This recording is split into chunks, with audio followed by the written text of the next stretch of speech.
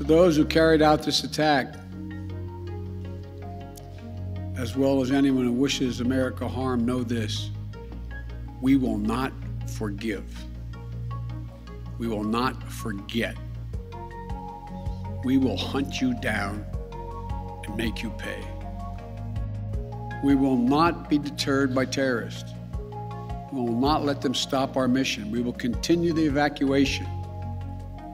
I've also ordered my commanders to develop operational plans to strike ISIS-K assets, leadership, and facilities. We will respond with force and precision at our time, at the place we choose, in the moment of our choosing. There is no evidence thus far that I've been given as a consequence by any of our commanders in the field that there has been collusion between the Taliban and ISIS in carrying out what happened today, both in front of the hotel and what is expected to continue. These ISIS terrorists will not win. We will rescue the Americans in there.